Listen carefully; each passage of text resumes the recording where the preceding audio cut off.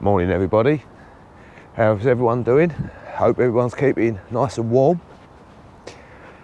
Now, we've had a little bit of rain on Sunday and the temperatures have started to rise a little bit. It's done me a bit of a favour because all the snow that we've had has now gone. So it's been 3 weeks since I've been up the plot. So I'm just going to give you a quick little look round and have a look at what damage has been done by the bad frosts we've had. Now, before I went away, I didn't actually get round to putting the broad beans and some of the onions and that in. So what I did, I put them under the chairs in the hut, hoping that I might survive the frosts and the minus zero temperatures.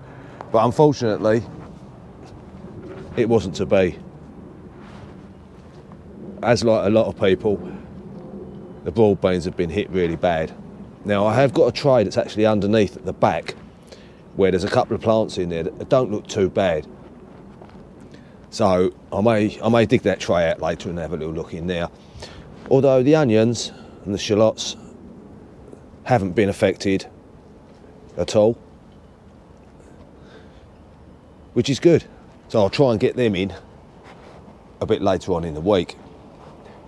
Now, I did save some of the potatoes up here for seed potatoes for next year. I should have really put them away, but I didn't get round to it, and I think they're no good now. They've all gone to mush where the frost has destroyed them. Got some beans drying off on there, although I don't know again how viable they're going to be, but they're still a little bit damp, so we'll leave them there and let them dry off. Nothing really happening in the fruit area. Everything in its dormancy. Haven't done anything at all, let's say, for the last 3 weeks because we haven't been here. And with all the snow, there's not been a lot of point coming over anyway. Yeah, I've still got a bit of digging to do in there. It is a little bit waterlogged in there still at the moment, so we'll leave that. That's not a major problem at the moment. Now over here, leeks doing fine. Now the thing I am really surprised at is the pak choi. Now, of all the things I thought I was going to lose because of the frosts and the snow, is the pak choi. But as you can see, they seem to have survived to a degree. So I'll have to do a little bit of reading up because I didn't think the pak choi was very hardy. Perhaps I'm wrong. But anyway, turnips, a few little turnips in there. I don't know whether they're going to be any good. They may have gone a little bit woody now. Some carrots in there, may have them up today. The chard at the back's taken a bit of a battering with the frosts, but they may pull through. We'll leave them in. The rhubarb, well, it shows for itself with that.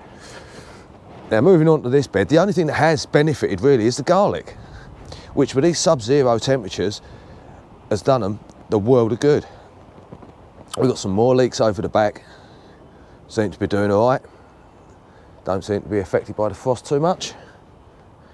Some more chard down here, which has taken a little bit of a battering. Although they might be viable. We'll leave them anyway for now. Nothing doing down this side. That's already prepped up for next season.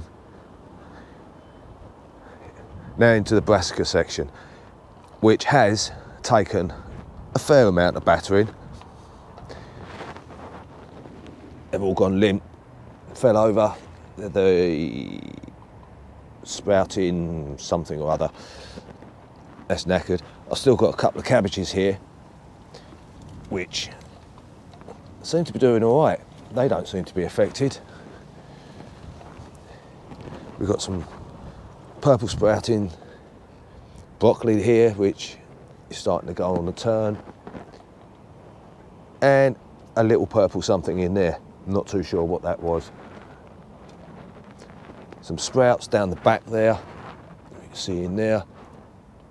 Not very big at all, but I've got about 5 or 6 sprout plants, so with a bit of luck I should be able to salvage enough for Christmas dinner.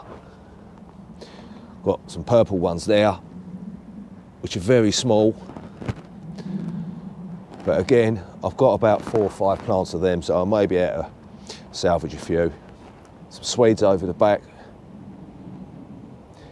which seem to have, this year, seem to have got rather long necks on them. But the bulbs, especially that one over the back there, doesn't look too bad. Onions doing all right in there. Flopped over a little bit, but they should be all right. Portuguese cow, again, taking a bit of a battering, but we'll leave it. It may perk back up again. You never know. 2 little Romanesca cauliflowers, and I do emphasise little. I may pick them off and take them. I don't think they're going to get any bigger now. The artichokes, which were doing brilliantly on the last time I was over here, have been hit bad with the frost. Absolutely devastated. So they'll need tidying up at some point along there.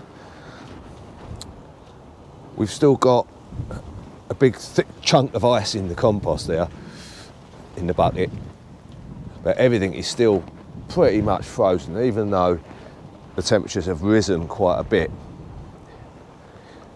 It's very windy, it's wet, but it is mild. Now into the brassica cage. Not a lot going on in here. Again, they've all taken a bit of a hit. Brussels sprouts, not too bad in there. Some purple sprouts over there. Got the, I say the main Brussels sprout plant. That one there, which doesn't look too bad. They're starting to blow at the bottom a little bit, but I think that's the best plant so far. Still got the red cabbage. Was meaning to take that out last time I was here, and I wasn't sure if that would survive or not. It hasn't. It's taken a bit of a hit down the bottom, but the actual cabbage itself, if you can see in there, it's very nice.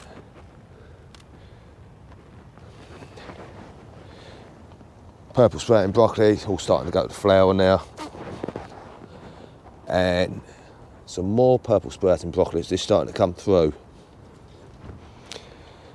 So yeah, I've had some wins, I've had some loses, and I've had a very big surprise with the pak choi as well.